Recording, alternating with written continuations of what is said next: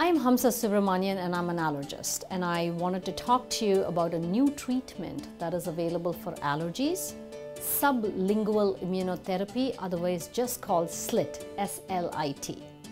Sublingual means under the tongue. So the FDA has approved 2 sublingual tablets for allergy immunotherapy treatment. One is for grass pollen and the other is for ragweed.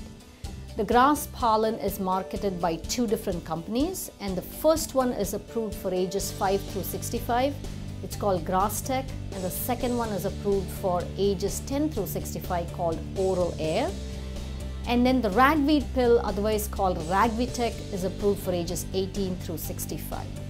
So it's a pill, and that's the biggest advantage over shots because there are so many people who are deathly afraid of injections.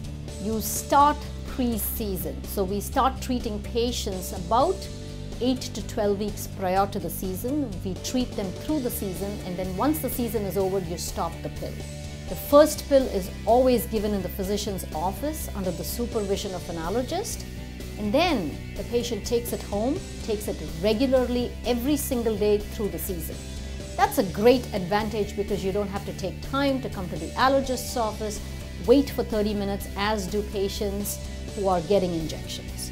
But the disadvantage is if you are allergic to other pollens other than grass and ragweed, this is not going to help. And right at this time, injections are the only treatment for those patients.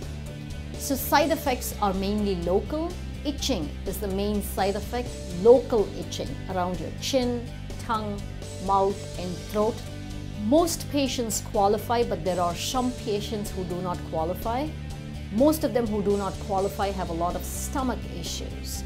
Talk to your doctor, talk to an allergist, and I'll be happy to sit down and talk to you about this treatment.